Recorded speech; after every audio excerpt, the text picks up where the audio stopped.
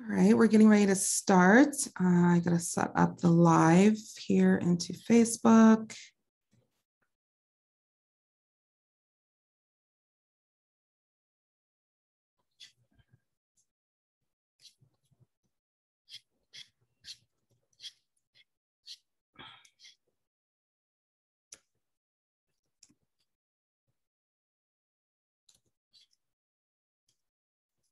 It just takes a moment and we'll be getting started.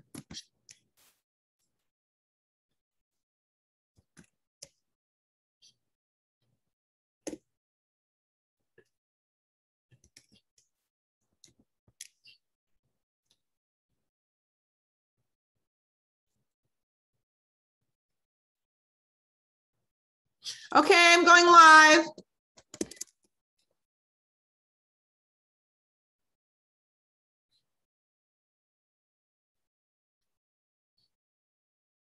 All right, here we go.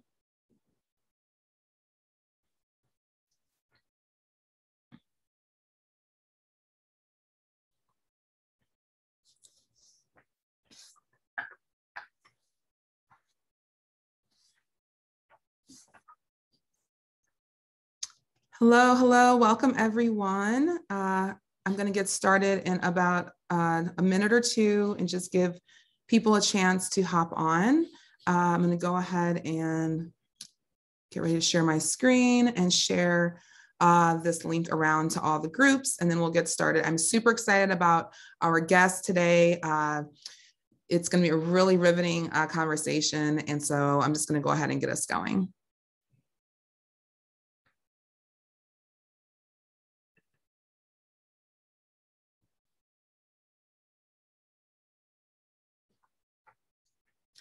Hi, everyone. So I'm Robyn Donaldson. I am the host of Grassroots Voices with Robyn, me, and friends, where community and politics meet. This is episode 4 of our season, I guess you could say.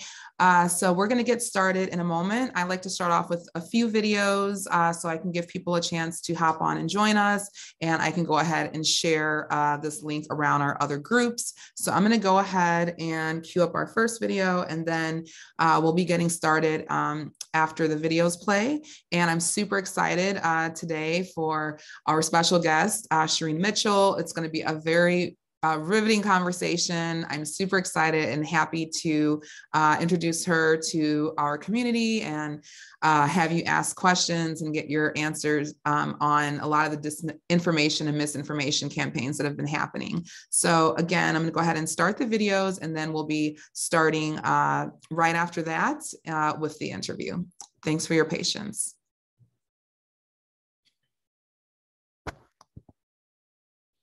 Okay, sorry, it's just me here, so I'm trying to juggle everything. Okay, here we go.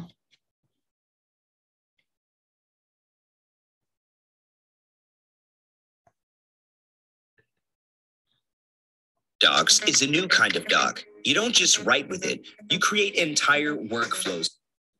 We are going on a family vacation. Everybody is so excited for this. Today marks 58 years since the March on Washington. That is where Dr. Martin Luther King Jr. gave his iconic I Have a Dream speech. In Atlanta today, local activists commemorated civil rights leaders like Dr. King and pushed for laws they feel will make voting more accessible to everyone. Shanu Her was at the rally today.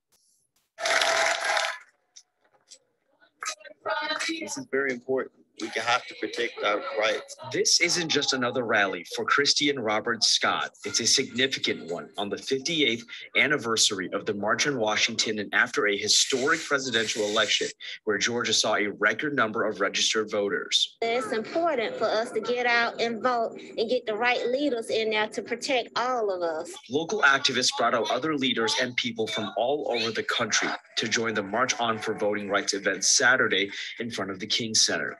These activists are pushing for Congress to pass the For the People Act and the John Lewis Voting Rights Restoration Act. Congresswoman Nakima Williams says everyone must be engaged in this conversation. If you weren't here during the civil rights movement, if you ever wondered what you would have done during the civil rights movement, this is your moment to find out. We are at a critical point in our nation's history, and it's up to all of us to make sure that we are stepping up. And stepping up is what everyone here is encouraging others to also do. The group, marching down Auburn Avenue to the John Lewis mural, honored civil rights leaders who came before them, who they say acted on their words. The work always continues, that even though we've made progress in our state and in our country, that progress can be taken back very quickly. The Scott family says that's why they're here and why their daughter came along, to see what it means to protect your vote and to take action. My daughter, she's 6. It's important for her to be here, so when she can learn from a young age what's going on now, and when she grows up, and she can continue. All right. Thanks for your patience. Let me go to our next video. My wife and I have worked hard to provide a much better life for my 3-year-old daughter, Kylie, than what I inherited. I'm the oldest of 4 children and proud son of 2 Army veterans. My mother and stepfather divorced when I was young. As hard as it was starting over, I never saw my mother give up. She worked overnight, went to school during the day, and still managed to care for 4 children on her own. And she succeeded. That's why I'm here today with my wife, Karen, and my daughter, Kylie, because my mother refused to give up. Her example inspired me in college as I began working in media before graduating. I found myself working overnight as a video editor, producer, and executive producer before I even earned my degree. After graduation, I traveled across the U.S. reporting and anchoring until Karen gave me a reason to move to Sandy Springs. I have built a successful business in Sandy Springs. With my public relations firm, we've worked with attorneys to fight for accountability in crimes against women and children, voting rights, and working to get leaders who are passionate about people in places to make a difference. What they won't tell you is how much I care about people and improving our community. They will tell you that I lack the experience to lead our city. But how much experience do you need to recognize that our city has failed us? From the outside, our city appears to have it all together. What it has promised us and what was produced don't match. We were promised diversity and inclusion, but we received task forces and subcommittee groups aimed to address affordable housing and transportation, but lacking the power to influence the city's own master transportation plan with their own findings. Our community is home to some of the nation's largest corporations, but many of their employees can't even afford to live here. We lack the infrastructure to ease the commute for working families, and few, if any, minority companies are getting a fair shake at obtaining bids with Sandy Springs, even though minorities now make up 40% of the city. These are more than just issues to me. These are the lives of the citizens of Sandy Springs. I'm running for mayor of Sandy Springs because the same old politics just doesn't work anymore. No more task force, no more dinners. We've got real work to do. This city has been a dream for developers for far too long, but we've got dreams too. Dreams of a city where our leaders are transparent. Dreams of a city where the leadership reflects the diversity of its population. Dreams of a city that is affordable for our first responders, teachers, and working families. I hope you'll join me in making our dreams a reality. My name is Dante Carter. I'm running for mayor of Sandy Springs because integrity and transparency in our city government matter.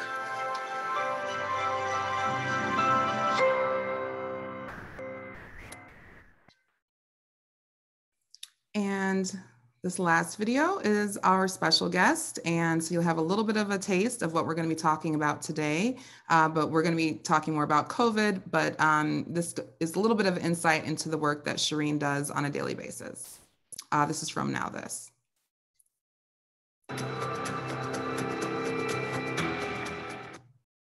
Doing nothing might not feel guys. like something, but the truth is...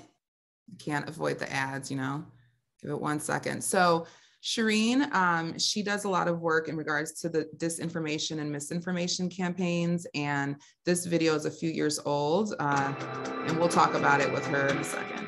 You've heard about the Russian interference in the election, how it sowed discord and division between groups. But you might not have heard that these divisions were centered on Black identity. Racism is a vulnerability in the United States that can be exploited. There were a series of online campaigns that were the testing bed for what would eventually happen in 2016. It started as early as 2013. Donglegate was a campaign targeting a Black woman who spoke up about sexism at a tech conference.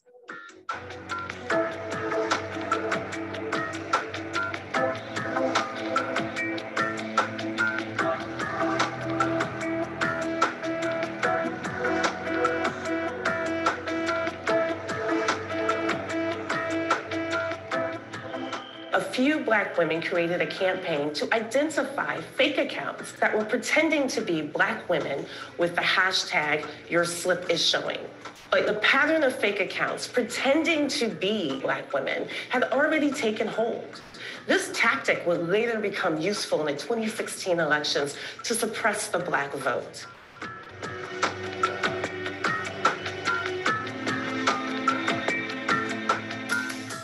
Twitter and Facebook account, both disguised to look like they were run by the same Black activists, were actually the work of Russians. When the House Intelligence Committee released the 3,500 ads from the Internet Research Agency, the overall sentiment was that it was about race.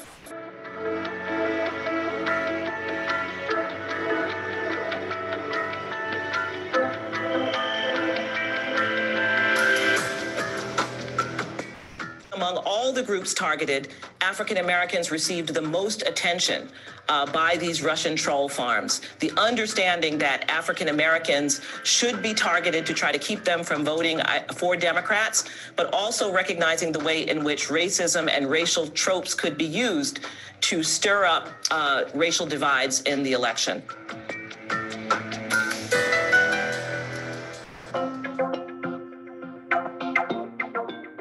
As of today, the problems we are facing with social media have yet to be solved. No matter how sophisticated the algorithms will become, the solution is within reach, and it's a human one.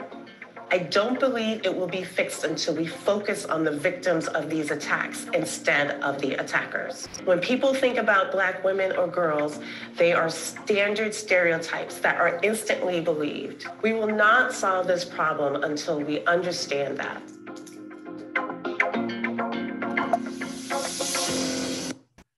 So I'm so excited for you all to meet Shireen. Let me just stop share here. Okay. I'm going to change around the agenda a little bit today in order to make more time for our guest. So we can hear from her. All right. So without further ado, Shireen Mitchell has been named one of Fast Company's most influential women in technology. She is with us today. I met her via audio, via Clubhouse, the app Clubhouse, and she is a really outstanding speaker, and she just really stood out to me. And so I reached out to her, and she was nice enough to come on to the show. And so in this episode, you're going to meet Shireen. She's a social analyst and diversity consultant. We're going to talk about some of the disinformation, misinformation campaigns sponsored by Russia and other bad actors, and why they're targeting Black Americans with this information or disinformation, and how it's affecting Black people as well as this country, and what we can do about this. Shireen is, like I said, one of Fast Company's most influential women in technology. She's an award-winning technological woman of color, founder, author, speaker, social entrepreneur, nonprofit leader, advocate, diversity analyst, and political, digital, and social strategist. She is a serial founder. She founded Digital Sisters, Sisters Inc. It's the first organization to focus on women and girls of color in tech and online access. She is a native New Yorker, playing video games, designing BBS boards and Gopher sites prior to the web going worldwide. As an early adopter, Shireen was one of the few women of color web designers in the early 90s, and she's been involved with tech and social networks for over 30 years. So I love that you all are here, and please drop your questions in the comments and we'll do your best to weave them into the conversation. But without further ado, introducing Shireen Mitchell. I'm gonna admit her here.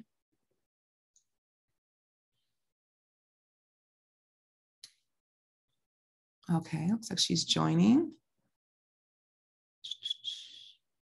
All right, Shireen, there she is.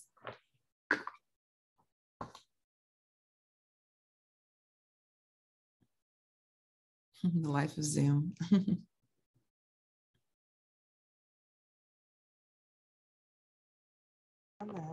we go. Here we go. Hello, Shireen. Thank you so much. Thank you for joining us today. I'm so excited to talk with you and, share you with our community. It's funny because we've been crossing paths on Clubhouse, the app, in various political rooms and newsrooms and rooms about democracy. And I've always just, you've just always stood out, not just your perspective, but how you arrive to your perspective and the information you're sharing. And so I've, been following, a little bit about some of these disinformation campaigns and misinformation campaigns, but I've just never really heard anyone speak as, detailed and eloquently about them. So I just was so excited that you were willing to come on and speak with us. So welcome to Grassroots Voices. Well, thank you for having me. I'm actually honored to be here as well. And it's been one of the things I've been working on for quite some time. So it's really important to keep having these conversations. Absolutely, absolutely.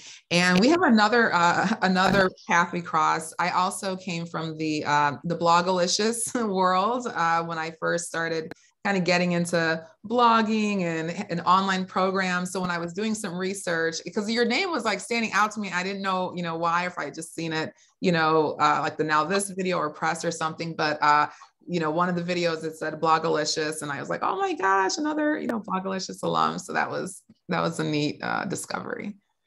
So yeah, I had some old days of starting some original blogs. So yeah, that's amazing.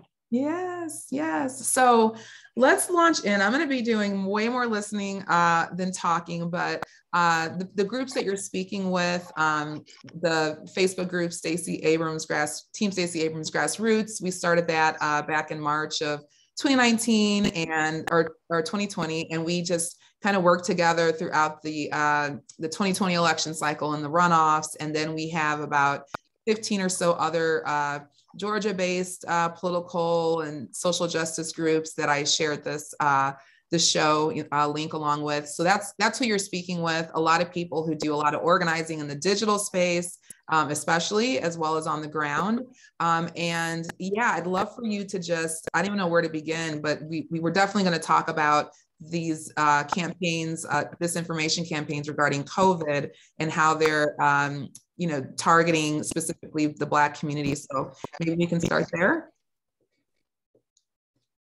Yeah, let's start there. And the reason why I want to start there is because it's the most recent meme and it's the thing that's happening right now. But I do want to talk about in general how these things are happening, and more importantly, how come they are targeting the Black community and what we can do about it. That's my passion, but it's also the work that we do. And I just think it's important for people to understand. So what we did track as of August 6th, which is the earliest part of this month, we're at the end, was a campaign that was basically trying to use the vaccine passports as a weapon, and they used a meme using like Kendi's quotes, logos from organizations like Lives Matter, Human Rights Campaign, Amnesty International. These are memes that were just made up. They took quotes from other things. They got stock images of Black and brown people, plenty of, mostly women, a couple of men, and that was being distributed to help participate in the anti-vax and the vaccine passport disinformation campaigns. And the reason why this is important is because what we're starting to see is the people who actually are anti-vaccine or participating in some of this mass mandate actually do not really care that our children or anything happening to us matters, right? Harms to us are fine. But when they have an agenda, they have no problems using our as a way to not only weaponize that, but also garner some of us to be on their side on the issue. Once they realize that there's a dearth of diversity and there's some missing race to this debate, they typically try to find a few people to kind of make it look like, well, we're all agreeing on this particular point, when if you look at the numbers majority-wise, that is not true. The majority of the people participating in this happen to be white. They care about us when they can support their cause. And so that's kind of why when we started to track the campaign, it was really important. But what was happening was something that we had already tracked all the way back in 2013, where there were these fake accounts on Twitter pretending to be Black women, spreading those memes and actually going at white people or any other person who was talking about the vaccine passports or anything about anti-vaccine, simply sharing the meme. At some point, several real people start to share the meme, and we were able to see that the accounts were taken down, right? So because they were fake accounts that were created literally right at August. Those were taken down, but the accounts where there was real people sharing the memes, those were not. So the memes were still being.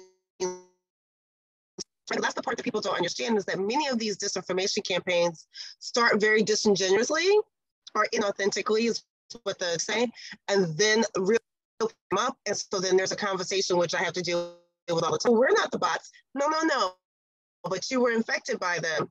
And now you're repeating and sharing their words and their information. And that's the part that people don't seem to understand, is like when real people are spreading disinformation, that's the impact. That's where the weaponization comes from. Because once you start believing the meme, you have to realize that meme was put there for a very different reason, and it was not a genuine reason.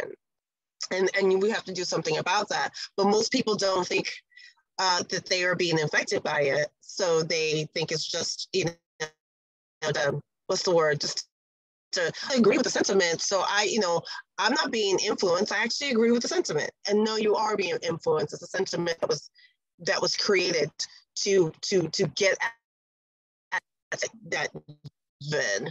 And so then you quickly respond to it without thinking or doing anything.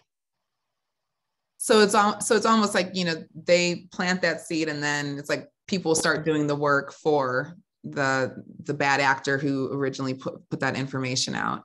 Oh, wow. And then it's, and that's why I wanted you to come on, because many people who are in the digital space and attempting to build these communities and to share information, it's important for us to be able to understand what's going on out there and how we can be pulled into it and, end up doing this work for them. So can you talk about, why they're choosing specifically Black people in our communities, and what's the motive or the payoff that they're looking for? So the challenge that we have with this is that there's an argument, right? So we're not a monolith. We don't agree with everything, right? There's certainly don't trust the government and don't trust the systems of which we're in, which is valid. And then there's others who believe that no matter which decisions we make as Black people in this country has never been fair to us. So with that it becomes a little bit easier to kind of, because we have our own stories that don't get told, right? The story about Tuskegee, the things like that. When those things are heard, we know what our stories are, the manipulated bit. then it becomes a bit of a challenge for people to understand why we're being targeted in the first place. And we do have things that don't get told, that our grandparents told us.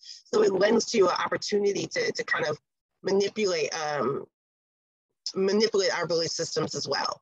But the ultimate part, especially now in the moment that we're in, is that we have learned, right, as of 2020, that Black people voting, like what happened in Carolina, can really change an election. And so there's a lot of things that happen in our country where there's this undercurrent that says that we have no say or no impact in our politics or our government at all. And what's been happening is we've been targeted because we have say, right?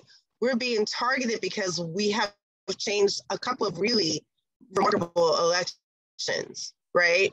And that to me is why we're being targeted, but also why we have always been targeted. It was always kind of unsaid statement, right? It was like why did Jim Crow exist, right? To keep Black people voting.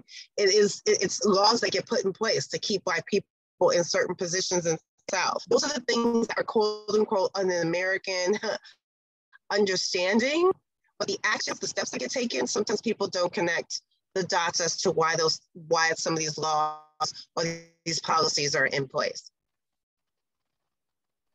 Oh, and then do you feel like is this being taken seriously enough? Because I think I had heard you, I think it was this today, maybe in the Clubhouse room, but, it seemed like it was all the talk, maybe 4 years ago. And then now we're hearing stuff here and there, but it's not like this has just stopped or gone away. It seems like it's become more sophisticated or maybe people have been more susceptible to it.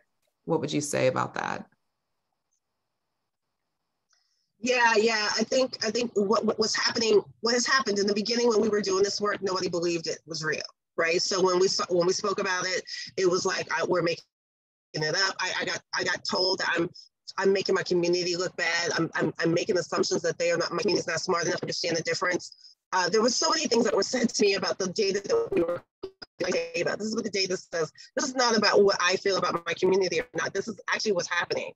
If they're pretending to be Black people, there's a reason for it. And as a Black person who understands my culture enough, I'm probably one of the only people who can actually see, as well as others. Don't get me wrong, because there's a couple women, Shafika Hudson, and a non-binary person by the name of who have also seen some of this, and other people have seen these accounts pretending to be. So what we're saying is, it's not that we are sort of going for the okey doke, if that's the case, people want to believe that. Everyone has been impacted by the disinformation. It's not us, and it's not about our education. Like like you're saying that we're not intelligent enough. It's not about intelligence. There's nothing to do with intelligence. This is about belief systems. And those are the things that were pushed up against me when I was trying to say, hey, something's going on here that we need to be paying attention to. Now that we've gotten that evidence, and other, we got the U.S. Senate, that was a mirror image of my report that was written a year before, right? Now we have substantial organizations or universities like Harvard and others who are talking about this. Now people get it. But when we were doing it, it was like not understood. Now that we know, and now that it's out there, it's two camps happening. One is the camp that thinks it's just all Russia and not real people, which is really interesting. There's another camp that basically says this doesn't have the impact. This is not enough of an impact about it, which is one of my problems. That's the one in the middle. And then the last one is, everybody's the concept that everyone who's even telling facts are also sharing disinformation. Like, that's probably the worst of it. So now nobody believes anything. And that's the purpose of disinformation, and part that we're not really handling very well. We are in a disinformation ecosystem. We're living and swimming in it, and most people are participating in it, either trying to counter it, still, or literally don't believe in which is sort of an apathy to any information whatsoever, even factual information. Oh, that's so interesting, because it's like, I just remember taking a class in college like a long time ago. And I remember they were talking about terrorism, and then how, it was becoming, this was before 9/11, so I'm dating myself, but they were saying how it was becoming, less organized, and you would have, some individuals acting, or smaller, pockets of groups and people. But so yeah, it sounds so I did hear this, it was on the news or something I was watching, and they said, some disinformation campaigns around COVID, it was started by like a very small, like 12 people or 12 memes or something like that. And then it ends up spreading like, wildfire. So I guess what can we, when we run across this, especially people like me as being an admin of some of these groups, I saw, some of this, like people trying to come into our groups, and, we'd really have to look at the profiles, and, they do this thing where they will have a Black woman in some kind of political, t-shirt or something, about, Georgia voters, or Stacey Abrams, or, something, or a mug, and they'll take, it'll be like the profile photo of this supposed person.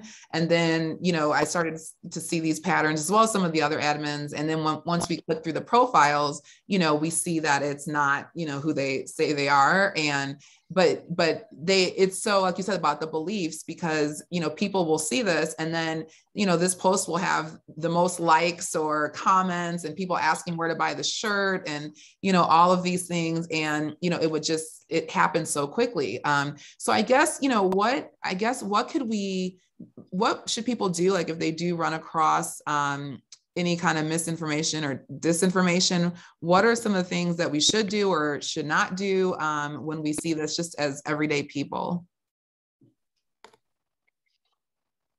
Yeah, I mean, this is a question I get all the time, because people feel like they can't do anything about it. And there are things you can do as an individual, right? So for first thing I tell people is, like, if you see something being shared by your friends or family, you have to, those things you have to take into consideration, that your friends or family may be infected with disinformation and spreading it, right? So take a pause and look at it. If it's something that hits your belief system and it hits a emotional core, it's done in that way for you to immediately without doing any investigations on your own. Like, you have to take the time to do a little bit more research on a content that's being shared to you and from your friends and family. And sometimes you need to reel some other people in. Realize something is information, you got to let them know, like, you shared this with me, this is disinformation, here's why, so that we can try to clean up the ecosystem a little bit more. People need to know that the disinformation spreads 6 times more than the facts. And that's something we have to constantly worry about. So you also have to do some due diligence looking at these accounts. You have to do some due diligence and seeing where the information is coming from. Sometimes you could just do some quick searches on some of the memes that come through. And if you see a pattern of the same image being shared over and over again, and looking at the words being used, repeatedly, that should tell you that something else is going on. You should probably not be sharing it.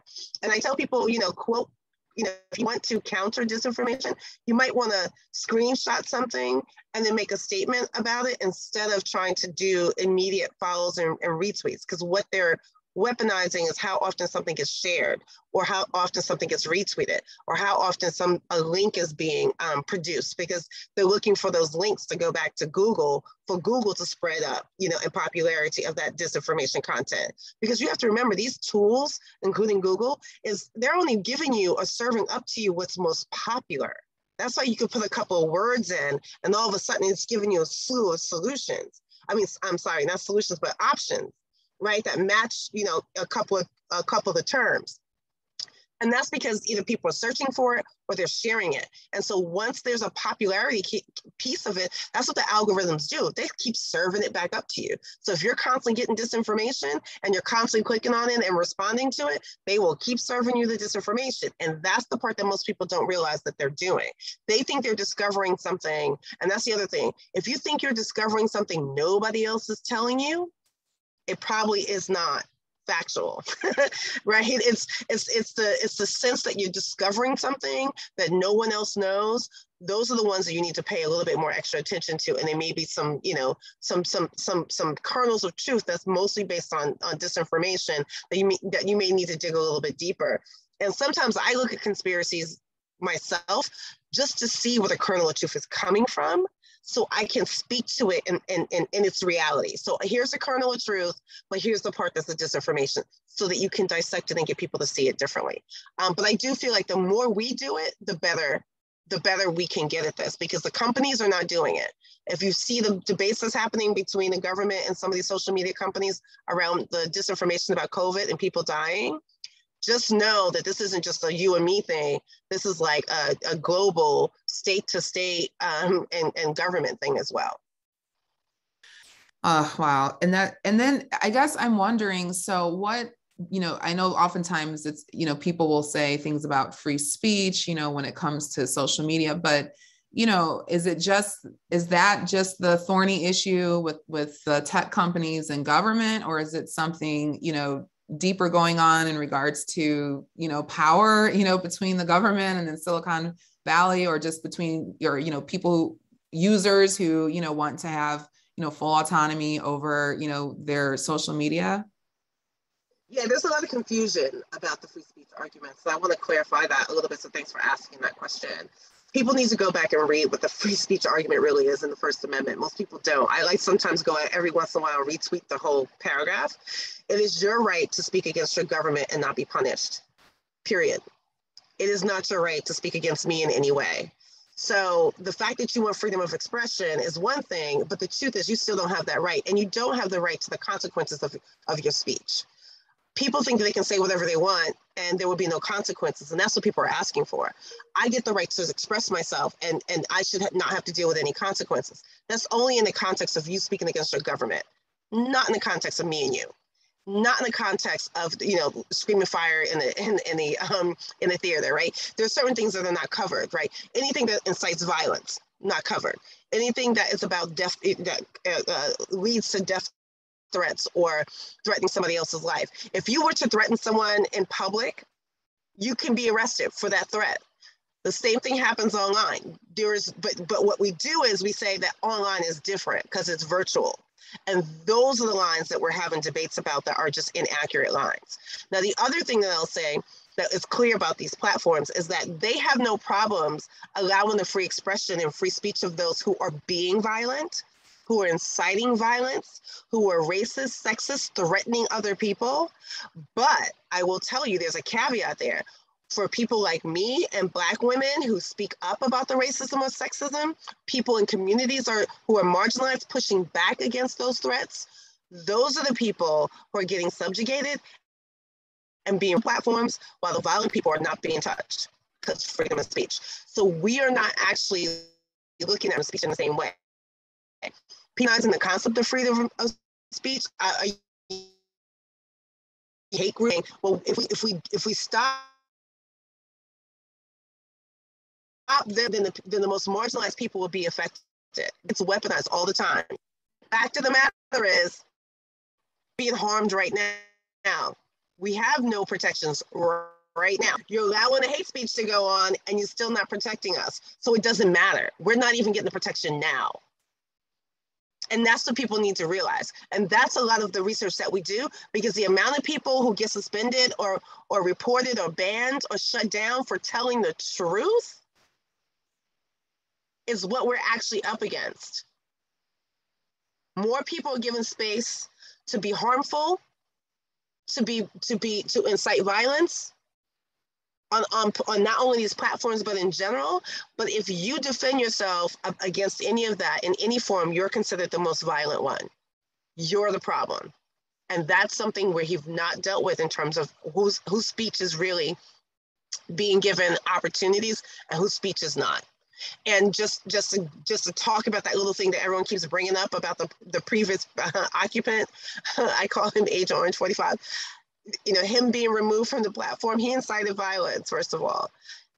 Literally right now, if you go look, his Facebook posts, that was the looting starts, the shooting starts, that is your government actually threatening American citizens, that's still up. And that is literally completely against the First Amendment.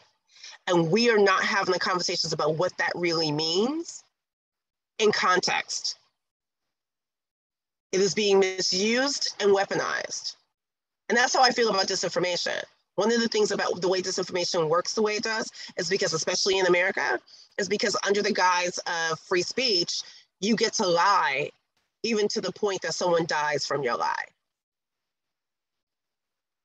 Oh my goodness. It's unbelievable, especially because, you know, when you think about, you know, how so many people from marginalized groups have been able to gain, you know, power through social media, you know, for all kinds of things, whether it's financial or clients or it's movements or politically. And just to think that, you know, we're being targeted by the bad actor, but then we're also being targeted, you know, by these companies and their rules and, you know, deciding who gets to say what and who is perceived as violent and not violent. It's really stunning, you know, that the fact that this is going on and social media has been around long enough where we, you know, we should have better, you know, better benchmarks and parameters and guardrails up and protections. And one thing I did want to have you touch on is about the Stop the Digital Voter Suppression. Can you just talk a little bit about that, especially with the people that that's in our communities and with the upcoming election coming up? Yeah. What we've done with our report, our second report is a definition on what digital voter suppression is. And it's basically any image or documentation whatsoever that gets shared through social media that's intended to interfere in someone's ability to vote. And that means like memes that tell you the wrong place to go, memes that tell you to text your vote, which is illegal, and you can't text your vote, memes that try to manipulate people in the terms of who they will vote for.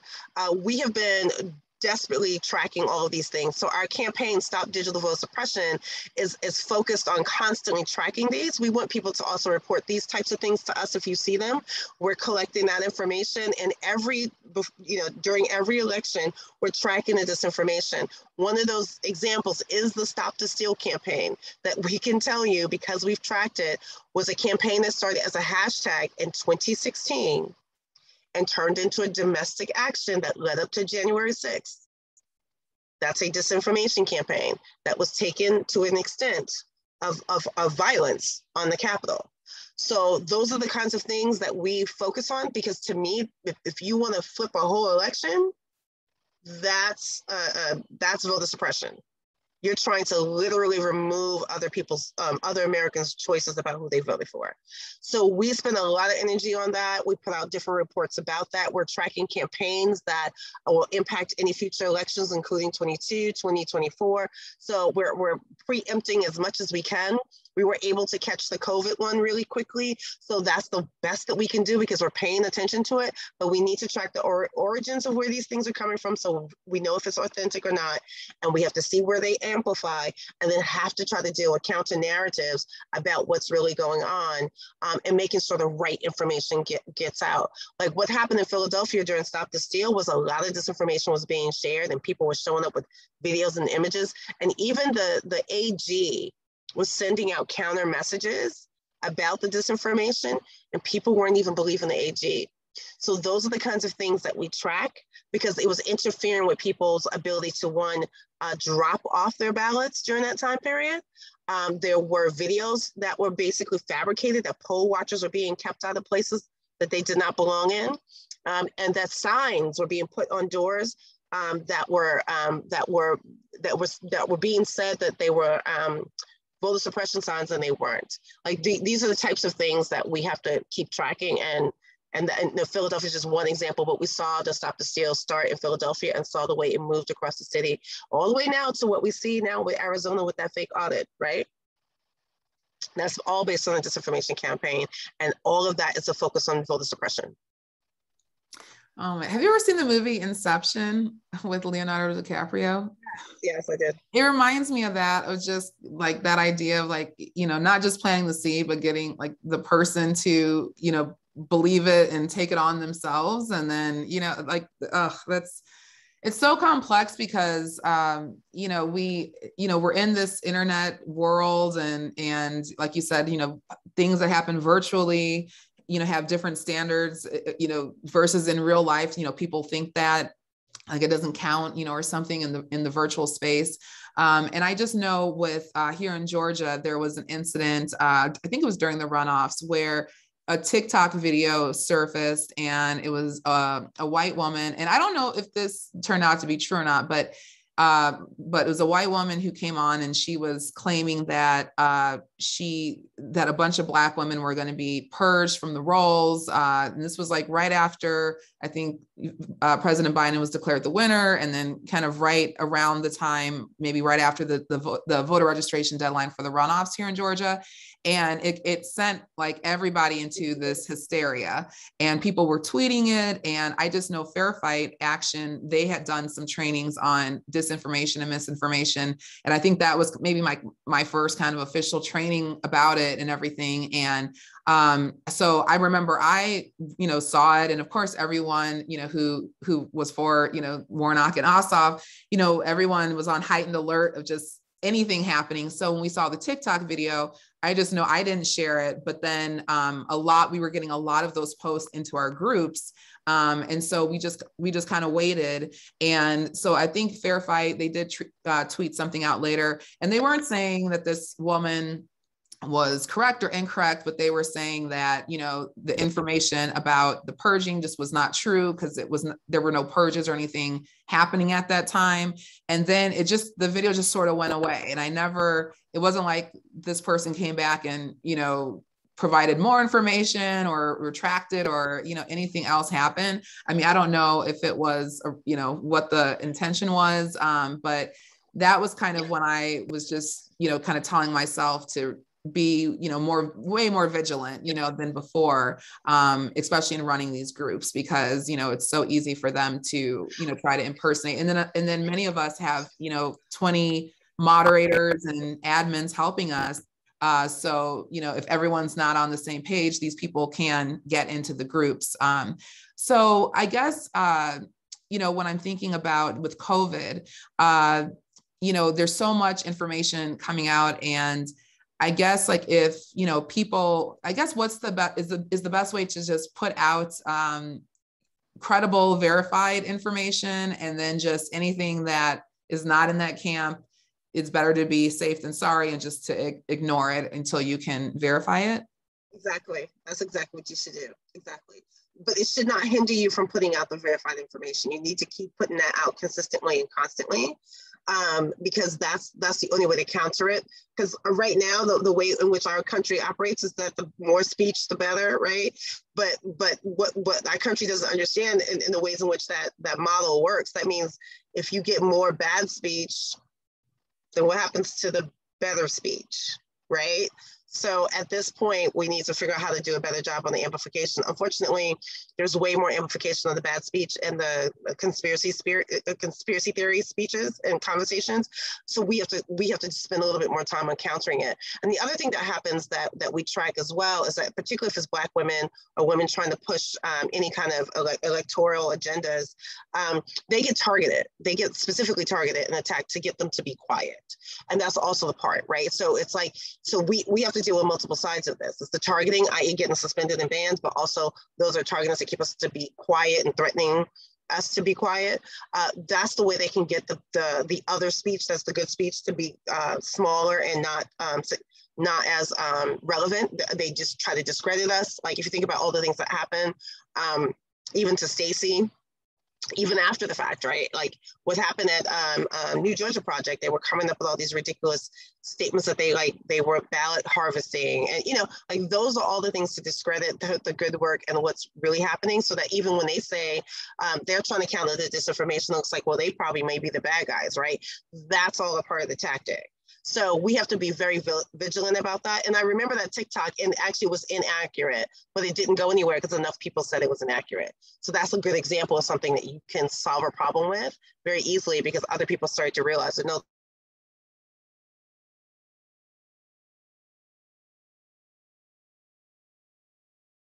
Sorry, I think you're frozen, Shireen.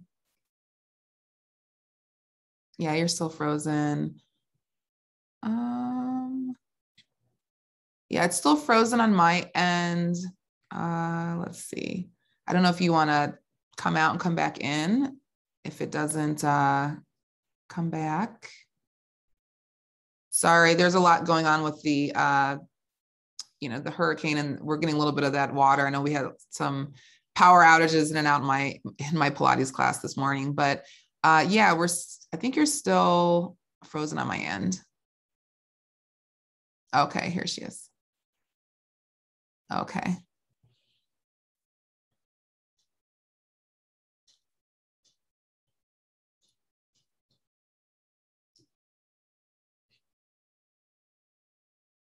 Okay.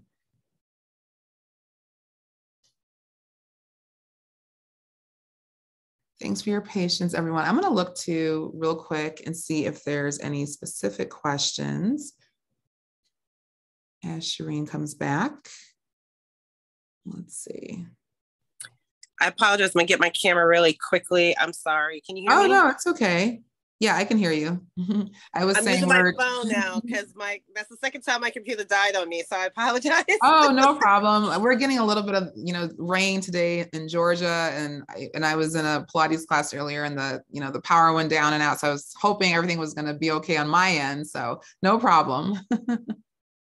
So I think you were saying, just how like the TikTok video from that Georgia incident, that was, enough people noticed it and that it wasn't true. I guess I also wanted to hear a little bit about as far as like you're saying the violence against women, especially, Black women and women of color and, different marginalized groups, women being targeted to silence us. What would you, I guess, is it the same advice or is there anything different you would say for women who are experiencing violence over the internet or violence in social media? Yeah, I mean, this is one of the things that that is challenging. So we do ask, when people need help, we have on our website, stoponlineviolence.com, there's a place for you to go and ask some questions or get some resources for this. But this is one of the challenges I think most people face because the risks that they're facing online can be different, because what does happen is that sometimes people get doxxed, which means sharing their private information. They basically are sending them images that can be harmful or threatening. Those things can happen, and there are ways to handle that, whether through the police department or ways in which to report that. We try to work with the tech companies to kind of help with some of that on a more consistent basis. It's been definitely a struggle. I won't deny that. We're pushing an uphill battle on that. But I will say this, the ultimate point is to get you to be quiet. So if we can figure out the ways in which to make you feel safe online, make you feel secure in your confidence of being able to still tell these truths, we are here to help with that. I'm always worried that they're not, because of this, because of that type of targeting, that people feel like it's not worth their voice. And the whole point is that if your voice wasn't as important as it was, they wouldn't be trying to stop it. The same way I feel about the vote, right? We have 389 bills to stop our ability to vote. If our vote didn't matter and our vote didn't count, we would not have 48 states doing that. So we have to figure out how to help each other in our community to feel safe and confident enough to keep moving through and take upon the leadership that's necessary to make sure that our voices are heard. And the ways in which we can do that is there are tools to help you with your digital privacy, the ways in which you can make sure that there's not private information out there that people can use against you. And those are things that we can help you with, but also there's some resources on our website where you can get that. My hope is that ultimately at least reach out, that we can help in any way, but to keep in your mind that the reason why the targeting is happening is because what you're saying is really important. Yes, no, thank you for sharing that, because, it can be intimidating when you get attacked, online, especially when, people send you, DMs. It hasn't happened a whole lot of times, but it's happened a handful of times. I know on my end, like I remember, I think it was during the runoffs or the presidential election, someone's, sent a DM and they were talking about, the KKK, was going to get me or something. And really, of course it, makes you kind of, catch your breath for a second. But then I always take that like, oh, okay, I must be doing something right. They're trying to silence me. And, I will take a screenshot and, block them or follow, whatever the social media protocols are. And, I think maybe one time I said, I will report this, to the authorities if I need to, please do not contact me or something. But yeah, so I also wanted to ask a question from one of our viewers, Ginger. She was asking, how can we determine how a meme originated? Is that even possible? Or is that something that we should worry about? What do you think about that? Yeah, that's one of the things that we're trying to do. Like, we were able to catch the August 6th meme, so that's a good one. We were able to find where it originated. It started on Reddit. And so it was easier to see and compile. Some of them start in places like that, but some of those places we can't see, right? Like, so if it's something may originate on WhatsApp which is an encrypted application, we may not see where it originated on that app, but we may see once it gets into the social media ether, the first person who posts it, the account that shares it. You may not be able to see that originally, but like I said before, if you do some searches and you see it coming in different ways or almost the exact same language, those are things for you for you yourself to do a little bit more due diligence about, to go look. But one of the things we try to do is with the work that we do is to try to do the data collection of keep finding out where it starts versus where it goes, and then looking at what we see as spikes. So if you go on our website, our reports are there. Our last one that we just did on CRT is there, and you can actually see the months that we caught the spikes in the conversations about CRT, where it started, and then where it amplified. And that's literally what we do on a regular basis. But sometimes for others, it may be years in the making, so you don't see it until it amplifies. We're trying to catch it at least a year or so out to see how it moves and to figure out how to stop it before it gets to amplification. Wow. I had another question from a viewer named Scott. He's out in California. He said, did you have any thoughts on the California recall and the Stop the Steal with GOP efforts to suppress no votes in the digital space? Yeah, I mean, the fact that there was a recall, to me, has a lot to do with the disinformation that was based on Stop the Steal. So that has been really interesting, because it just, to me, I watched the way that moved and how certain people were being represented, and the way in which it didn't look like it was just a political debate or political campaign the way it normally would be. So way more disinformation again. And this is just one race. As a matter of fact, for the Georgia runoff, we tracked the disinformation before the runoff.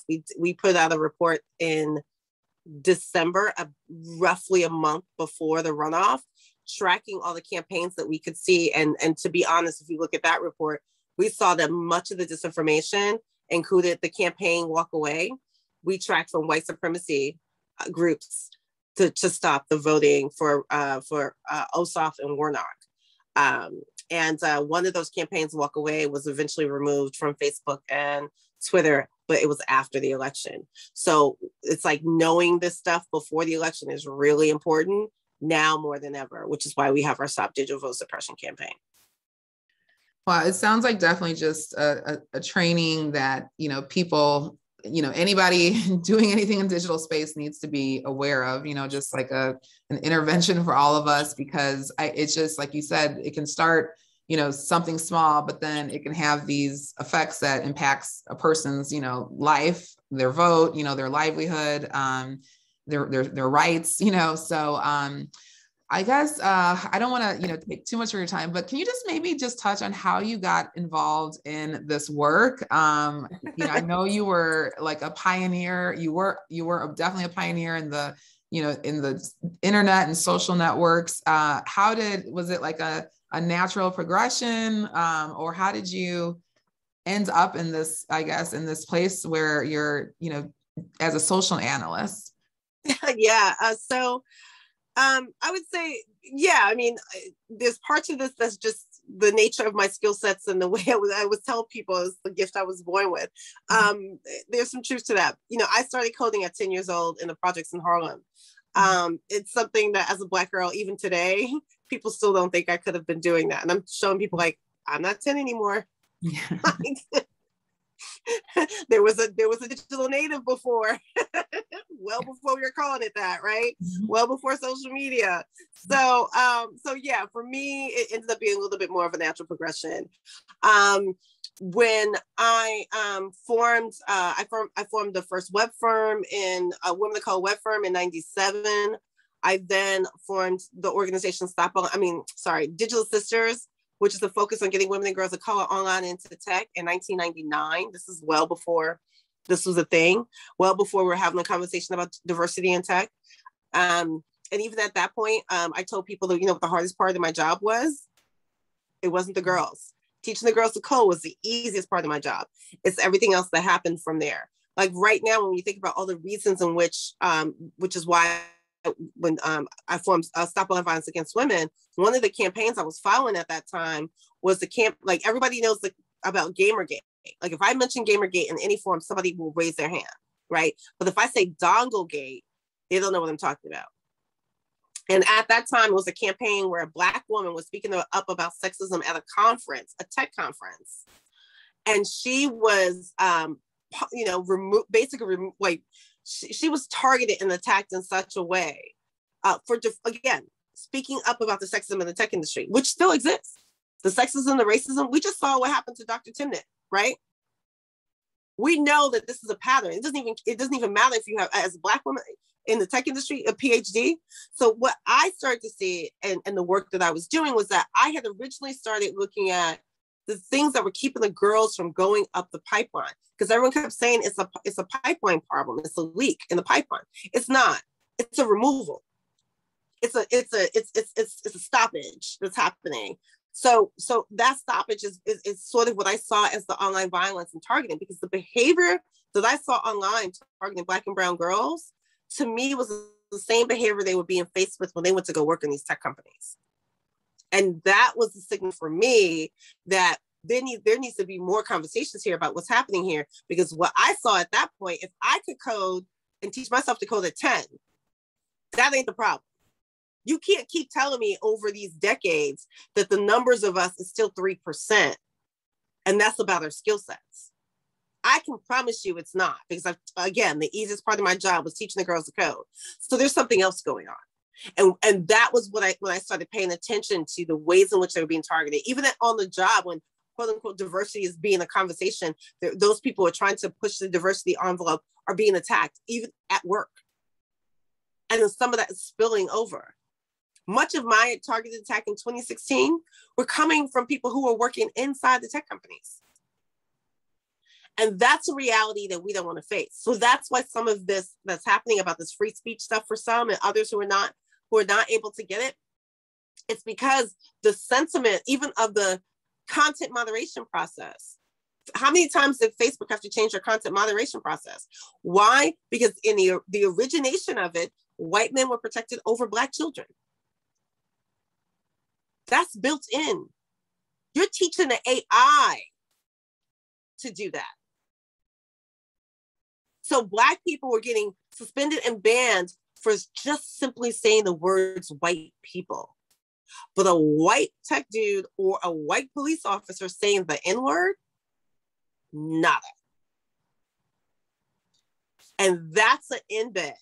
So when I formed Stop Online Violence Against Women, because I had already started moving Digital Sisters and looking at more of the policy side of it, when I formed Stop Online Violence Against Women, I was looking for the legal and policy side to stop the violence that was happening.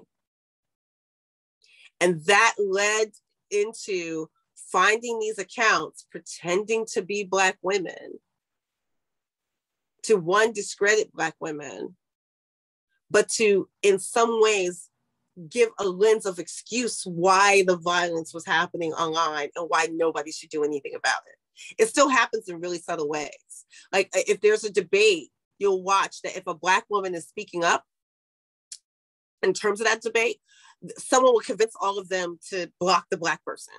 Block the Black woman, she's loud. So now there's a conversation about the Black woman without her there. That's happened to me millions of times. So is it really about free speech, or is it about free speech for some? And those are the kinds of led me to where we are now, which is once I got to see that and then saw the 3,500 ads that came from the Russia IRA, we did something different than anyone else did. We took the data from those ads, we dumped it, and we looked at a data visualization of those. And that's how we were able to determine that the majority of the targeting, the majority of those ads, the majority of the posts were Black identified posts. There were other groups there. However, within the noted web that we could see, there were other groups that were also being targeted, but they were being targeted outside the web. They were like the Native community was outside, the Chicano community was outside, but the Islam, the white Second Amendment, all of that was all tied into Black identity. So now we have a pattern. And so we started tracking the patterns from there. That's how we got here, because I was able to see it from multiple tiers that lands here. It's amazing because, like you're saying, it's built into the AI, and then when you're putting the data is showing you, the pattern, and it's not by accident. This is by design, and it's just interesting because it's again weaponizing Blackness. And then on the other side of it is, Black people are so influential in the social media and social networks. I just know like the whole TikTok campaign where young Black kids were, using TikTok to make these viral dances. And then, young white people would take the TikTok and take the dance, and next thing you know, they're the ones getting the endorsements for products. They're the ones getting invited onto the talk shows and, reaping money and notoriety, and they would not credit the original creator of those dances, like these young Black kids. And so they ended up, the young Black people went on like a strike of sorts and said, this summer we're not going to be creating content, that goes viral. We're just going to, sit this one out. And it still seems like nothing has really been put in place, and unless I just don't know, but I haven't heard anything from, that TikTok has put anything in place. As a matter of fact, there's a TikTok out there where a gentleman was trying to put up his piece on, and it's a great example. That whole example is really important because one, it talks about how even our creative origins are not accepted as valuable until somebody who's not Black is doing it, right? There's a whole piece there, because that goes into like, why would that group who would speak up about that be harassed too, right? And then nothing happened, right? Free speech, right? But all of a sudden it's because they're defending themselves against they're protecting their intellectual property. That somehow in that moment, like they don't even have the right to their own intellectual property. That's an American staple, by the way, because there's a lot of that.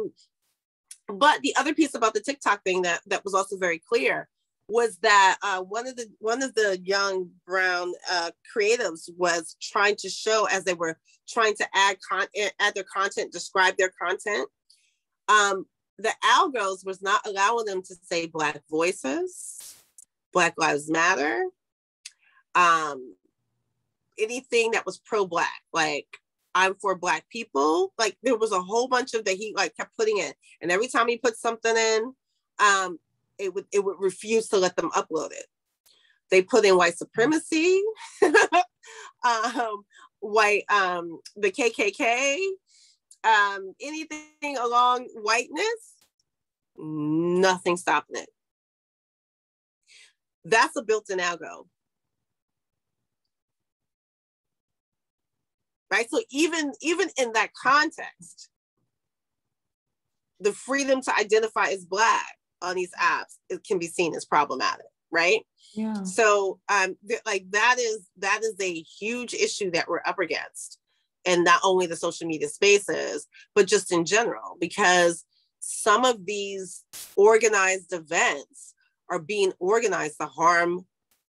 Like we did a report with MoveOn.org where it was days, maybe a week before Kenosha. And if you know Kenosha, that's when the quote unquote young guy went down who was on welfare. His mom dropped him off and he shot 2 people and killed them, right? But he's being lauded for killing people because there was a campaign called Shoot Them All that was targeting Black Lives Matter activists. Even though Black people didn't die at his hands, 2 white people did. But there was literally a campaign to organize for people to go shoot them. Those are the kinds of things that the platform should be held accountable for. But the most important part of this is that when we did our report the week or so beforehand, Facebook and did a whole media campaign about all the groups and stuff they were taking down who were inciting violence. But people reported that event in Kenosha. It wasn't removed.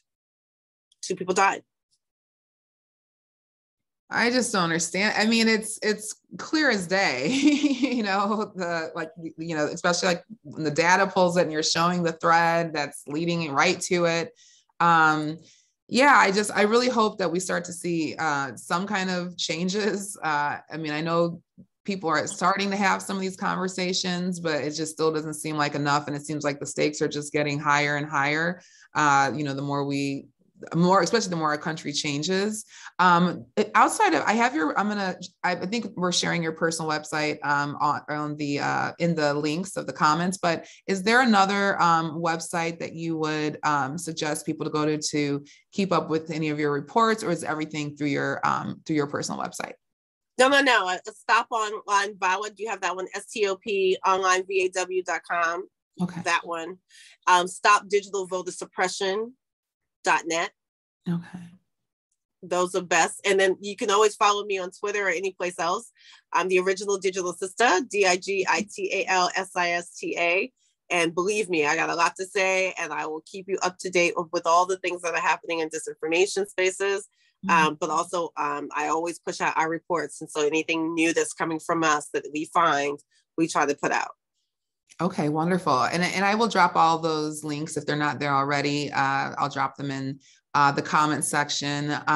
There's just so much, there's so many things that I want to talk to you about, and you'll definitely have to come back because it's just, everything that you're doing, and because we're in this, digital world and the internet and social media, none of this is going away. So, but it just, the tentacles, it just, it touches everything, so. It does. So I know. I can show you a through line at some point. We're not ready to do it yet, but like the connections to QAnon, to the mask mandate, anti-masking thing, to the CRT and the school board stuff. There's a little bit of a network going on there, but yeah, that's part of what we do. We try to track all of that to see where it starts and to see where the networks are, and then see where it moves, because it's not staying in one place, right? We've watched the vaccine turn so many different disinformation channels, right? And it's one topic, and there's so many different disinformation campaigns. And just one last question. So this is, of course, not just happening in the U.S. It's happening across the world, would you say? And is the U.S. just one of many targets, or not targets, because I know it's also individuals, but it's just this is kind of the new frontier of what we have to deal with if we're going to be online and speaking out on issues and things like that? Yeah, so the unfortunate part of the story, and to be honest, we were probably one of the first and main targets. Like, just like with a huge push to do so, particularly for our election in 2016. And that learning has been used in other states and other countries as well. And so there's a pattern here that isn't missed. I would say that Macron won because they were able to learn from what happened to us. Okay. because there was a disinformation campaign, but they were able to shut it down beforehand. My understanding right now, based on what I was told, I can't confirm or deny, but in 2020, let me just say the cybersecurity teams of the U.S. government was able to do a little bit more in terms of trying to stop the interference from foreign influence. Mm-hmm. So much of what happened in America was Americans doing it. Doing our own dirty work, you know. It's like just, we don't even need the foreign interference. Yeah. And it's so true, like you were saying, how, you know, if you already have a certain belief, you know, it doesn't take much, you know, to kind of just feed that. And then, you know, people are off to the races doing their own dirty work, you know, against each other. Oh my goodness. Well, please come back. I can't thank you enough for coming and just being so open when I reached out to you, and, you know, you were just like, okay, yeah, let's get on the schedule. And you came so quick to come, you know, on our show and everything. But I'm going to share all the links so you can keep up with Shireen and her work, and keep up with all these disinformation and misinformation campaigns that are already happening and coming down the pipeline. And also just encourage those people who are in the digital space, who like to digitally organize and lead and have your groups or participate in groups. It's really important that we share verified, credible information, and not helping by, you know, keep spreading information that just isn't true or verified, and just really knowing that we can empower ourselves and you know, with the information, so we know what we're doing, and we're not adding more harm or causing more violence, or, you know, being part of that. But please, yes, please stay in touch. And I would love to have you, you know, come back, you know, at either later on the year, just to even check in to see, you know, what else has happened since, you know, this conversation, and then what's coming up for next year. That'd be great. Absolutely. I'm looking forward to it. Wonderful. Well, thank you again. I just think you're such a brilliant, you know, speaker and mind, and I appreciate all the efforts you make, you know, to you know, help us to elevate what we're doing in the online space. And again, thank you for coming and sharing your wealth of wisdom with us. You're welcome, and thank you for having me. I like anytime, especially for my Georgians who are fighting a good fight down there. We gotta keep Georgia blue. So absolutely. Thank you. All right. Shireen, take care. You have a wonderful day. You too. Bye-bye. Okay, bye-bye. That is so exciting. I hope you enjoyed the show and listening to Shireen. She is just a wealth of knowledge. There were so many things I could have asked her about. I was curious about, you know, QAnon and all of that. And, you know, I've had personal experiences with people who, you know, fully believe in all of that now and are now part of that disinformation, misinformation campaign. But we'll definitely have to have Shireen to come back and to share the work that she's working on now. And now I'm going to get back into just a few announcements.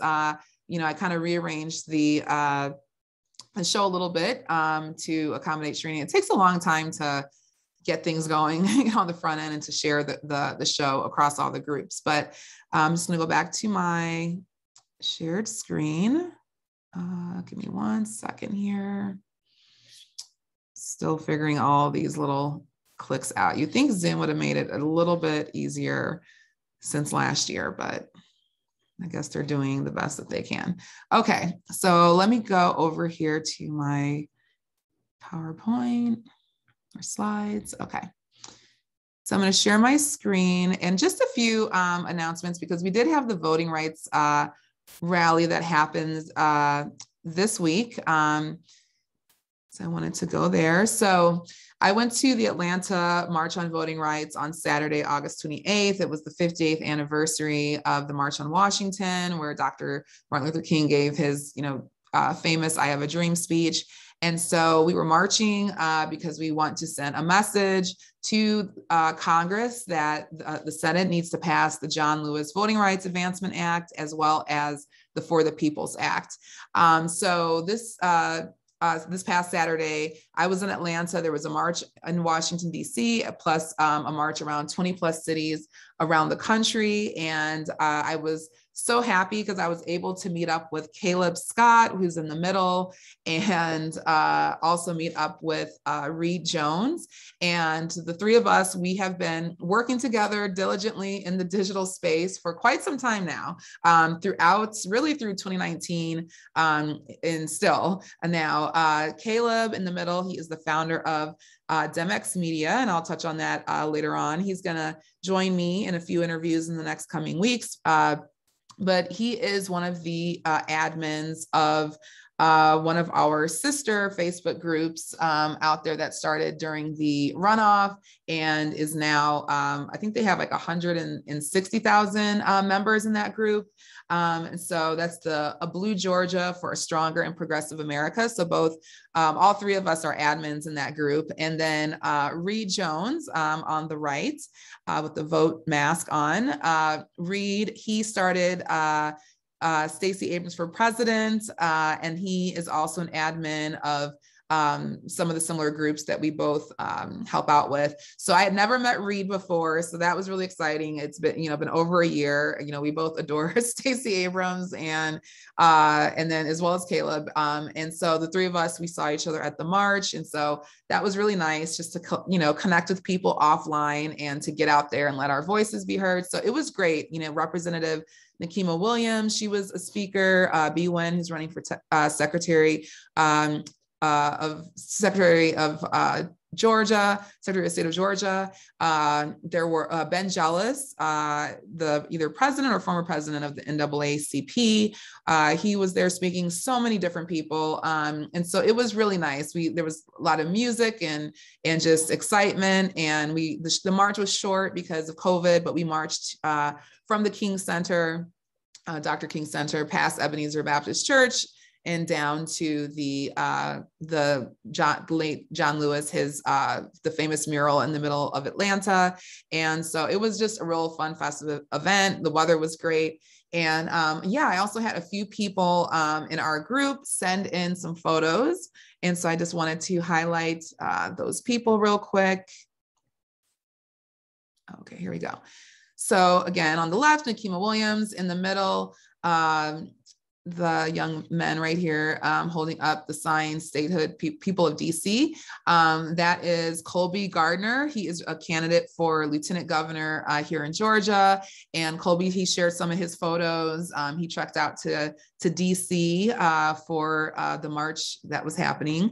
And then right below Colby is Todd O'Day. Todd is was a huge supporter of Beto O'Rourke, and he was part of a group that actually our Team Georgia group, we would cross paths with them. They would knock on doors for all the any candidate that needed the help into the presidential election, and then they ended up supporting President Biden. But he made a trek to DC, and he reunited with some of his friends and people who supported Beto O'Rourke early on when he ran for president. And then up here in the right corner, we have Wilson Golden. Wilson, I met Wilson in 2019 when we were putting together a little grassroots group to help out President Biden in South Carolina. And the two women who are on each side of Wilson are the nieces of the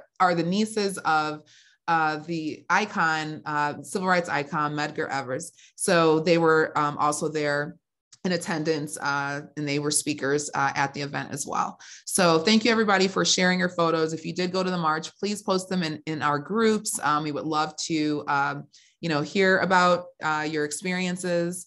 Next, I just wanted to highlight, so in the meantime, we're still in Hot Call Summer. Hot Call Summer is still going on. It is an effort by Fair Fight Action to encourage people to contact your senators and demand that they pass the For the People Act now. That's the phone number. They're encouraging people to call every day as often as you can. I actually called today and spoke with the next guest that we'll have next week, Rick Hart. We'll get into that a little bit later, but we're calling our senators, demanding that they pass this act so we can have our right to vote protected. Also, we're asking that people call their senators to also ask them to pass the John Lewis Voting Rights Advancement Act. So those are two different bills. The way Stacey Abrams has talked about it, that she said that, the John Lewis Voting Rights Advancement Act, that addresses, more things to come. But the For the People Act is addressing the current harms that have already taken place across many states in regards to these voter suppression laws that were introduced at the state level this past year after the runoff. So it's very important that you let your voice be heard on this. Hopefully you'll take the numbers down. John Lewis Voting Rights, you want to call your Senate member at the number 833-465-7142. That is a different number from the number you call for the People's Act. So I'll pull that up one more time.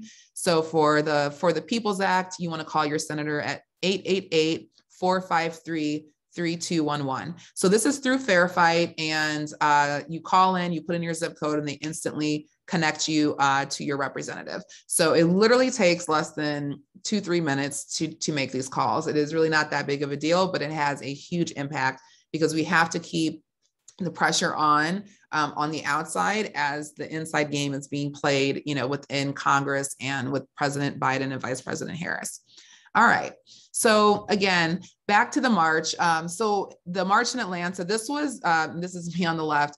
This was one of the best signs that I saw out there. And a young woman was so kind to allow me to take a photo with her sign. And, we took photos together as well. The Old South will fail. And that quote came from Martina Davis Correa.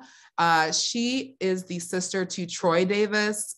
Troy Davis was on death row for nearly 22 years. And there was a lot of doubt around his case. And there were questions about whether or not he was actually innocent and why he was on death row. And so his sister, Martina, she was a fierce, she's since passed away, but she was a fierce international human rights leader and icon, especially with Amnesty International. And this quote came from her in and around her brother being executed. And so when I was, just kind of researching things for the show, I just thought it would be nice to highlight Martina's work because it was like she was there in spirit, when I saw this sign and saw that, the quote came from her. But yeah, she was a crusader to stop her brother, Troy Davis, from his being executed. And that story gained thousands of supporters across the globe, including Pope Benedict, Archbishop Desmond Tutu, former President Jimmy Carter. All of them, spoke up regarding Troy Davis and his case. There was a 1989 murder of an off-duty police officer, Mark McPhail. He was rushing to the aid of a homeless man who was being beaten, and I guess he was shot to death. And so Troy Davis's execution had been stayed 3 different times as his lawyers filed appeal, and several witnesses had changed their testimony. And his supporters insisted that there was too much doubt in the case for Davis to be executed. But anyway, his case fueled debate over the reliability of eyewitness testimony. And Martina Davis, she served as the chairwoman of the steering committee for Amnesty International in the U.S. To work to abolish the death penalty. And she received the Georgia Civil Liberties Award from the ACLU and awards from the Southern Center for Human Rights. Amnesty International, when she passed away, they issued a statement saying that Martina fought to save her brother's life with courage, strength, and determination every step of the way, that she was a tenacious fighter, a graceful inspiration to activists everywhere, and a true hero of the movement for human rights. So Martina passed away in 2011. She was a former Army flight nurse, and she served in the Gulf War.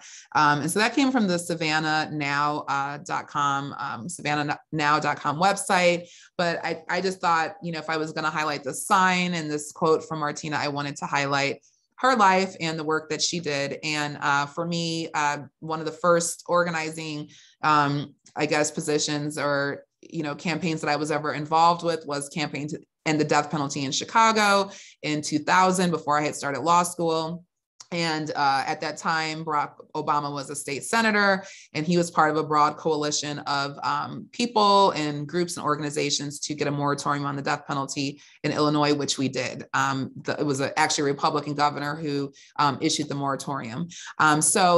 Another reason I brought up Martina and I wanted to honor her today is because I want to remind everybody to continue to support Common Good Atlanta. Patrick Rodriguez, he was one of our first guests, as well as Abigail Cook, our guests for the first episode of Grassroots Voices. They came on to talk about probation and parole reform. And Common Good Atlanta, they're always accepting donations to help educate people who are incarcerated. And then Reform Alliance, Abigail Cook is an advocate and artist, and she does advocacy work in regards to Reform Alliance. It was started by Jay-Z and Meek Mills, and also supported by Van Jones. And they're asking people to join in helping people to, or not people, but helping the states to change the law, specifically Georgia, which is one of the most supervised states in the world when it comes to probation and parole reform, and see if we can make some changes there. So please check out episode 1 of Grassroots Voices, or you can click on those websites that'll hopefully be in the comments section, and support them there. All right. So next week, I'm super excited to have a special guest, Rick Hart. Rick Hart is the president of the Young Democrats of Georgia. He has been a mover and shaker, like for, since I've known him, and since the end of 2019, we met to go knock on some doors for Joe Biden in South Carolina. This was back in the fall of 2019. And Rick, he is doing outstanding work with the Young Democrats of Georgia. They're really ahead on so many things that are happening. Georgia, young people in Georgia under the age of 35, their voter turnout was higher than the national average for young people under 35. And they are really not playing around there with the Young Democrats. So we want to hear updates, see what's going on with the youth vote, Gen Z vote, millennial votes. I don't know if there's another name, but Rick is going to come on next week, and I'm really excited to speak with him and hear what he's been up to and what they're planning for the Young Dems for this year, for these local races happening, as well as what they're doing next year. And so even if you're not from Georgia, again, there's outstanding organizers, young people in Georgia. So it's great to still hear what they're doing. So if, the young Dems in your state aren't doing this, or if they are, you can continue to support their efforts, because this idea that young people don't vote is just not true. They're showing up more and more every day, which is why they're another group whose voting rights are under attack. And if you have not already, you have to get in on this community innovative text and phone program that Stacey Abrams and Fair Fight launched about 2-3 weeks ago. The number's down there, 404-737-1022. You put your information in, and you can send messages directly to Stacey and her camp, and then you get information back from them. So it's really fun, because I love, getting a text and it's saying that Stacey is sending me a text. So until this is really happening, I'm just going to go with it. All right. What else? If you have any comments, show ideas, guest suggestions, please email me at grassrootsvoices999@gmail.com. I am already booked throughout September and almost fully booked for October. So if you want to have someone come on before that time, please, please, please send me a message as soon as you can. But I'm super excited to have, I'll just give you weekly previews, but a lot of fantastic guests are lined up, and people have been reaching out to me too. So I really appreciate that. So please send your ideas and comments there. And if you want to support the show, in a financial and monetary way, you don't have to, but some people like to do that. And some people say, if I was in Georgia, we could, or if the pandemic wasn't going on, we could have coffee, tea, or lunch. And so sometimes people will just, Venmo me or PayPal and say, hey, go have a coffee, or dinner on me or something. So this is one way, grassroots supports, I won't turn it down. I'll say thank you and receive. But this show takes a lot of time, work, and energy. It's a labor of love. I do it because, like, Shireen and I were talking about, I want to get, verified, credible, positive information out there to people. And I want to highlight and elevate people who are working every day to create social change, and to do things on the ground, in their own way. Everybody doesn't have to change something by running for president, but running for office is important. But there are things that you can just do in your everyday life. And there's a lot of people out there doing that thankless work. And my goal is to bring those voices on and bring those people on and build coalitions and connect people who are in alignment with similar values, especially around voting rights and democracy and social justice. So if you want to help that way, you can help out or support that way. You can Venmo or PayPal me. Otherwise, a huge way to help, share this episode, tag a friend in the comments, join our groups, and keep fighting for voting rights. So again, Team Stacey Abrams, Grassroots, Team Georgia Blue, Stacey Abrams Fair Fight Club. Let's see, I know I'm missing a few. Stacey Abrams for President, and okay, sorry. 3 more. A Blue Georgia for a Stronger and Progressive America, Envoys for Humanity, Disability and Democracy. That's one of our newest groups, sister groups that we're adding to the mix, and the Rural, Progressive, and Afro Southeast Georgian Facebook group. So again, check the comments. The links are in the comments on how to get in contact with those groups. And I'll remind you again as we go forward with the show. And again, thank you for showing up. I'm going to end this episode with a video from DemX Media, promoting progressives to power. DemX Media was started by Caleb Scott. Again, Caleb was in the photo with Reed and I when we were standing in front of the Congressman John Lewis mural here in Atlanta. Caleb was the man standing in the middle. But Caleb Scott, he's a creative marketing consultant and founder of DemX Media, which offers digital content that informs and educates Georgia voters about the political process and features candidates who are working to create a more fair and equitable Georgia for everyone. And so one of the people that he has interviewed, and he just dropped this video last week, was Dante Carter, who you saw at the top of the show. He's running for mayor of Sandy Springs. He is an HBCU graduate from Florida A&M University, which was also my alum. And so Dante is fantastic. He's outstanding, and we really need to support him and get good people into office. You can help from anywhere in the country. They're postcarding. They, of course, can use donations or volunteers, phone banking, door knock, people who can knock doors, et cetera. But Caleb at DemX Media put together an interview with Dante. So if you missed my interview with Dante last week, check out Caleb's video. I'm going to end the show with the video, and then I will close out, the entire show after that. So thank you again for everybody who hung in there to the end, and thank you for coming. I appreciate all the support, and I appreciate everybody in the groups who shows up and asks questions and, takes time to engage. Thank you so much. And we will go ahead into DemX's video, which I hope I have it queued up. Okay, here we go.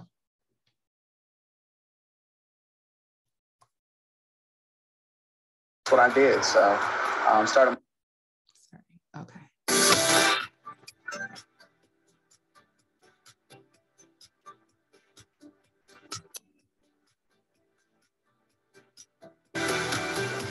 Hey Dante, how you doing? How are you? Good to be here. I'm Caleb at DemX Media. We present information and educate voters about the process and about candidates to seek to see a fair and equitable Georgia. And I believe that you do. Thank you. And I definitely just want you to introduce yourself. I'm doing this promo series 4 weeks for 4 seats where I'm focusing on 4 different cities in Georgia. And I love your vision for what you want to do for Sandy Springs. So if you just introduce yourself, and we'll get right into it. Yeah, so my name is Dante Carter. I'm running for mayor on November 2nd, 2021 here in the city of Sandy Springs. My background, I graduated from Florida A&M University. I started working in television news while I was still in school. Worked as an executive producer, anchor reporter. Was in the industry for over 10 years and worked at 11 Live and CBS 46 here in Atlanta. And once I left the industry, I went over and worked over at the Fulton County DA's office, youngest person to lead up their PR department. And, you know, my second year there, I got the itch to step out, and that's what I did. So started my own PR firm. I worked with attorneys, civil rights attorneys, attorneys that fight for our voting rights, and just working to make this more equitable Georgia. And, you know, really trying to follow in the words of our forefathers and making this a more perfect union. And, you know, you make this a more perfect union by bringing people of diverse backgrounds to the table that are bringing diverse ideas to the table that are going to expand how we see our city government and the role that our city government plays in our lives. And I wanted to say, I guess, why 2021? I know that you made a decision, obviously, in probably the past few months or so to do it. Well, you know, last year there were a few campaigns that I worked on. You know, I was part of the communications team that worked to get Shamila Williams elected as judge. Worked to get Mandisha Thomas in there. We worked to we fell just a tad short with Judge Rabowski Houston, but you know what I started to see is we needed to get more people in office that reflected the values of the people. And you know, I think it started off with me looking at the 21st Century Policing Initiative, where it discussed that if what the laws that you're enforcing don't represent the values of the people, there's always going to be tension. And so people that always ask, why is there tension? Well, it's because the values of the people aren't being represented. And that's what I'm running on. I'm running to put our values first. You know, I've got a little girl. I'm raising a young family. When I look in her eyes, you know, she was kind of that pivotal step and waking me up in a sense, and not waking me up as I was asleep, but waking me up as, okay, this is bigger than just my family. This is about Georgia. Georgia played such a crucial role because there were so many people in this state that took responsibility of our politics, that understood that my vote matters. That's when I said, you know what, it's time for me to step up in my role, because again, this is bigger than me. I want to not just create space for my daughter, but our children, the children that are coming up in this community. Sandy Springs is a very diverse community. You know, 40% minority. We don't have anybody in leadership right now that reflects us and reflects our values. And I think it's time for that to change. So it makes me think Sandy Springs is changing so much that, like, we need to tap into that energy and that enthusiasm, I'd say, because, you know, we got to meet them all. And, you know, what's funny is because, you know, my wife, she's an OBGYN here in Sandy Springs.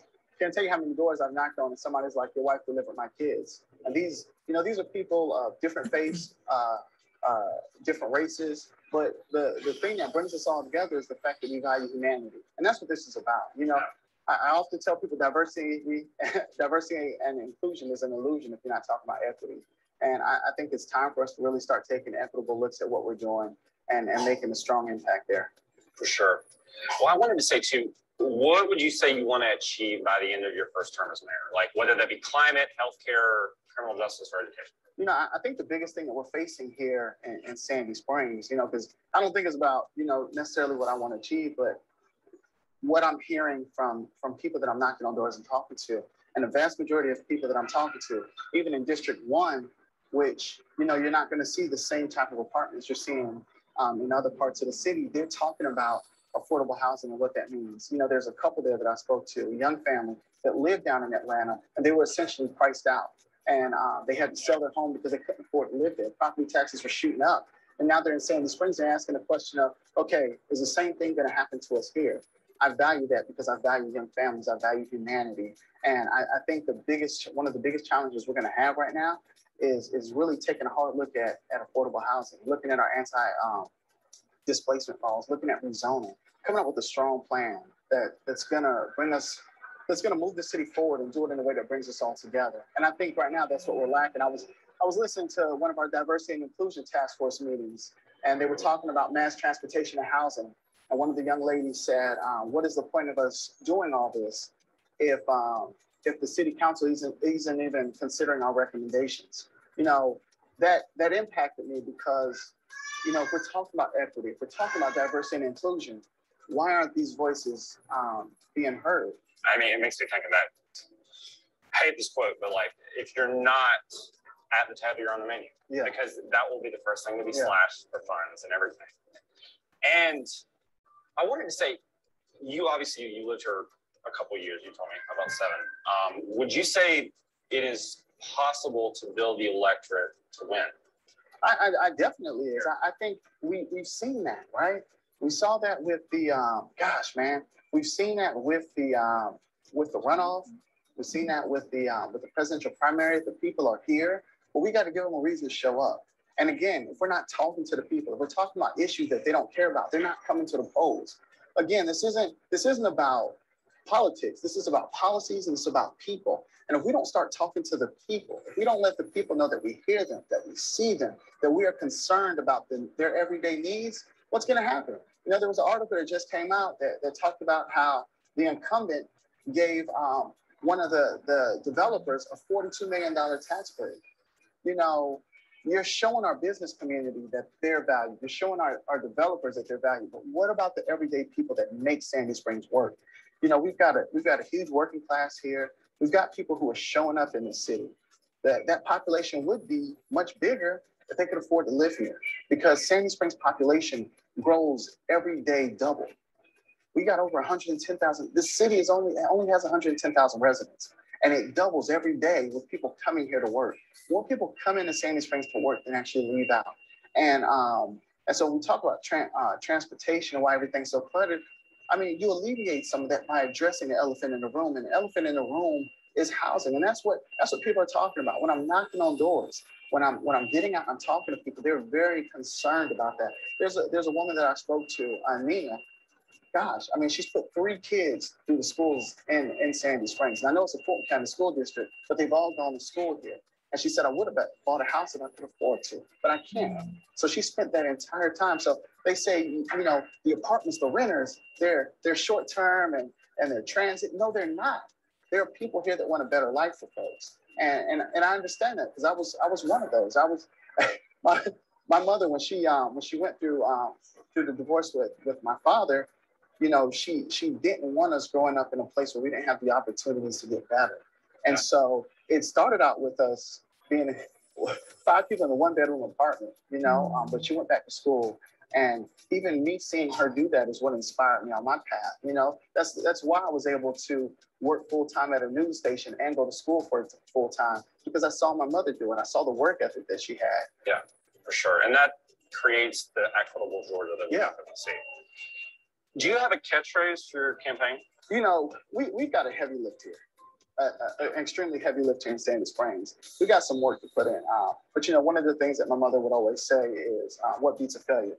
And we'd always say, you know, another try, another try, another try. And, you know, I made it to where I am in life because I kept trying. And what I'm asking the citizens of Sandy Springs to do is to give Dante a try, because I believe that we can make a huge impact here in the city. Absolutely. Is there anything else you'd like to say? You know, I just want folks to know that I care. You know, I want them to know that I'm here for them, that I'm going to bat for them. And I know all of it's it might seem like I'm just talking, but I'm telling you, I'm here to fight, I'm here to win, and I'm here to make a difference. And we're going to make all these things happen. No, awesome. Well, okay. This is Caleb with MX Media, Dante Carter for Sandy Springs, providing progressive power.